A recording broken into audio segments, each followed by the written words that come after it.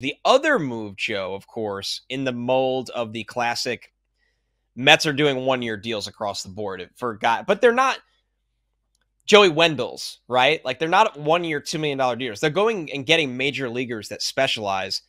That's exactly what Harrison Bader is on a 1-year deal. One of the best gloves in center field across baseball.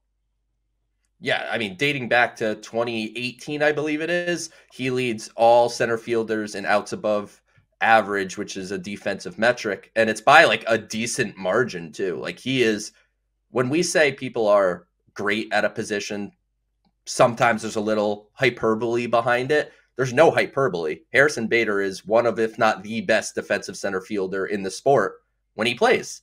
That's been a thing. He has obviously a history of injury.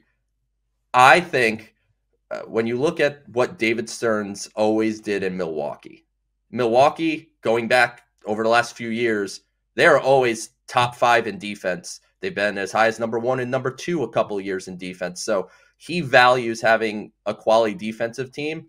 And Connor, you and I have been Mets fans for our entire lives. The Mets have been just a bad defensive team almost year in and year out. They would just sacrifice defense or offense, putting Lucas Duda in left field, putting Daniel Murphy in the outfield. Like they didn't care. They just wanted to get as many runs scored as you can. David Stearns is trying to balance that a little bit where, yes, you obviously need to score runs, but you also need to prevent runs. I'd be perfectly fine if Harrison Bader were the semi-regular center fielder for the Mets, batting in the 9-hole.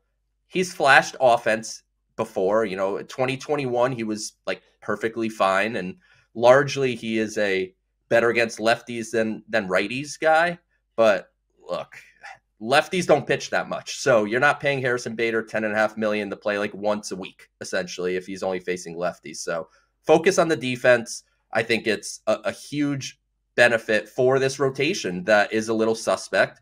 You know what helps if your pitching's not great? Having good defense behind him. So love the move of Harrison Bader in like the prism of what it is. Right. But he's a 9-hole hitter, and I think that puts more pressure on the Mets, for me, to pursue a legitimate designated hitter if you're going to kind of put a guy like him in the 9-hole.